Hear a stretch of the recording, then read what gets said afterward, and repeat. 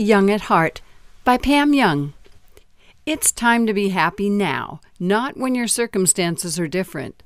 When you deepen your relationship with you and take the time to look at yourself with new eyes and truly honor the holiness within you, your circumstances will change with ease and grace.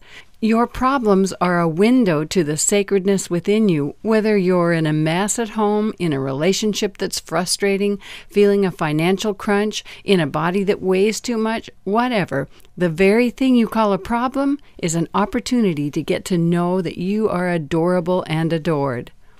Self-improvement is a lifetime path, but it's a pursuit that doesn't lead to a place where everything is perfect. When you reach what you thought was your final destination, you'll find that you have farther to go. Yippee-skippy for that! Think about how fun it is to want something you know you will receive. When you do that, you're looking forward to the thing or the circumstance. I think that's why it's so much fun to fall in love. You want that person and you know you're going to get him because he wants you too. And then you get him.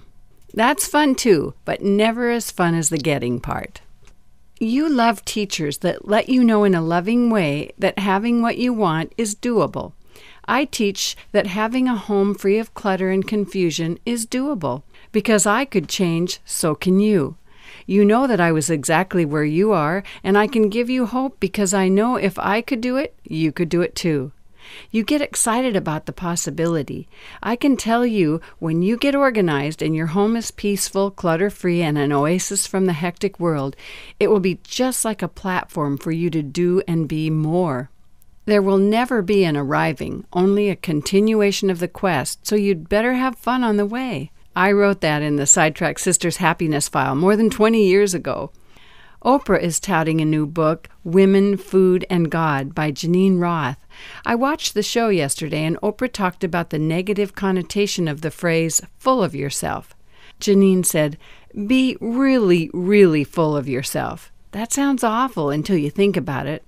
We are adored, but no one ever tells us that because it's kind of an unused word unless you're using it in a religious sense. We are loved goes right over our heads because we overuse the word love. Yeah, I know I'm loved. What's for dinner? I heard a speaker tell of her neighbor's cat.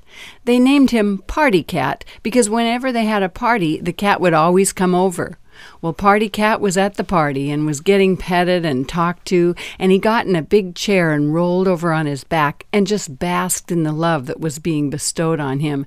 And someone asked the cat, "What do you do to deserve this?"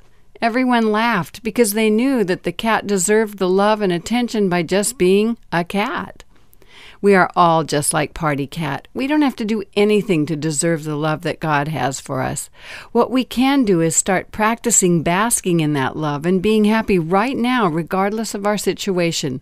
It's so easy to do, really. Start by catching yourself complaining or whining about something, and once you've made the catch, start thinking about all your blessings. Gratitude is like sulfuric acid when it comes to dissolving worry, anger, depression, and a long list of negative words. It takes a little practice, but practice makes it easier and easier. Yes, it's time to be happy now. So be it.